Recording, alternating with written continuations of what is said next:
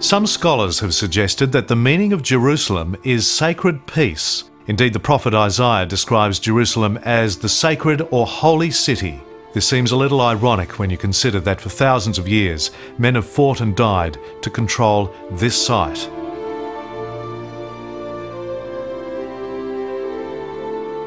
The history of Jerusalem extends back to the beginnings of the Old Testament. Jerusalem is mentioned in the book of Genesis. Melchizedek, king of Salem, ruled and was also a priest of God here. Besides a few comments in a 14th century BC Egyptian manuscript, not much is known about Jerusalem in its early years.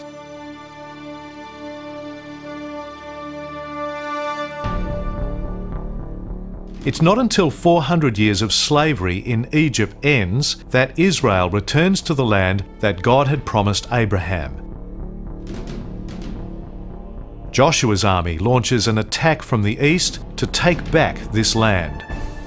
News of Joshua's invasion arrives at Jerusalem, which is controlled by the Jebusites.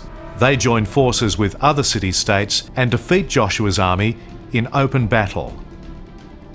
Joshua then captured the surrounding country and ignored Jerusalem, turning his attention north. Jerusalem remained under Jebusite control throughout the period of the Judges and during Saul's reign. The city for many years was thought to be impregnable. Deep ravines and high city walls protected the Jebusites from foreign invaders.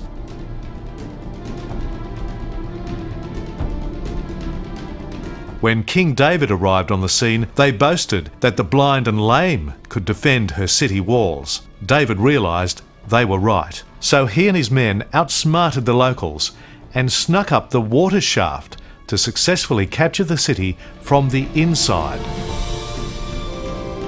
David developed the city's defences, built a palace for himself, and established Jerusalem as the political capital. His son Solomon would develop the city into the spiritual capital. Solomon built God's temple. Jewish people believed that God dwelt in the temple, therefore making the site and the city sacred. But not even the construction of the temple brought peace. After Solomon's death, the country divided into two warring tribes, Israel in the north and Judah in the south. Then the king of Israel set up other holy sites in the north, so his people didn't need to worship God in Jerusalem.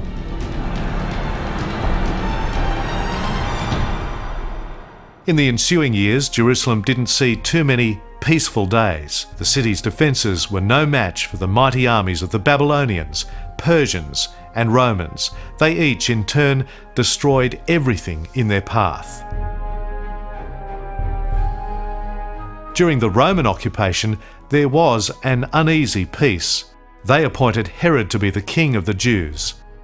The Jewish people despised him because he wasn't a Jew. He was an Edomite, a descendant of Esau, Jacob's older brother. Herod the Great was ruthless, but also industrious. Ruthless because he would kill anyone who opposed him, including the baby boys in Bethlehem.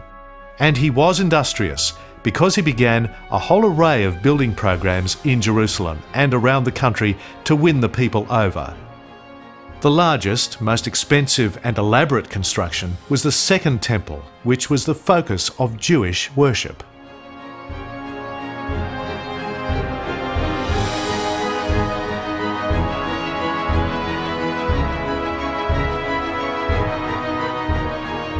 Into this relative peace and prosperity, Jesus ministered. The Gospel of John particularly focuses on Jesus' ministry in Jerusalem. Jesus witnessed to locals, performed miracles, healed the sick, and debated with the religious leaders. On one occasion, he spoke of the destruction of the temple and Jerusalem, encouraging people to flee the city. His words proved to be prophetic. During 66 AD, the Jewish people revolted against the Romans, so in 70 AD, the Roman general Titus destroyed the city and the temple. Titus left 3 towers standing. Only one remains today. This was to remind future generations of the past glory of Jerusalem and the might of the Roman army.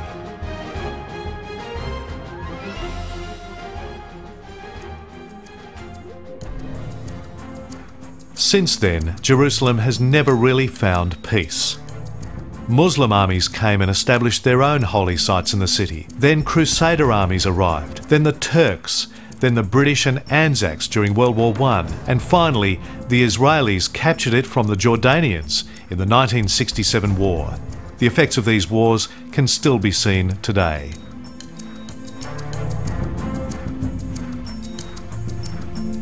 And now an uneasy peace remains. Various religious and political groups all wait for their opportunity to take control of the city.